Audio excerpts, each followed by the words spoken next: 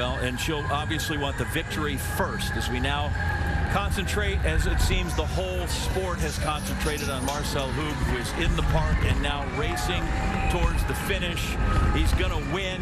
Now he's got his eye on that course record of 1:25.26, and right now, so he's inside of what he's got. We're doing the math quick, like 45 seconds to see if he gets here, and we'll watch him through these final pushes, the final stage.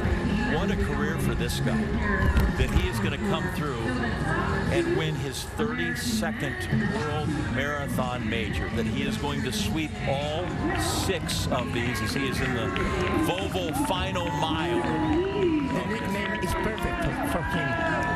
There is no silver quicker than the silver bullet, to be sure. Going for his 6th title right here, and here he comes. Yep, comes around. He's coming to view to the fans here at the finish area, because it's, to quote LeBron, not 1, not 2, not 3, 4, or 5. Marcel Hug, a record 6th win in the TCS New York City Marathon, and he comes through in a, yeah, he has broken the course record.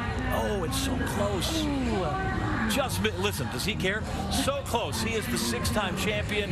There have been 5-time champions, Kurt Fernley, who was with us last year in this booth, and Tatiana McFadden.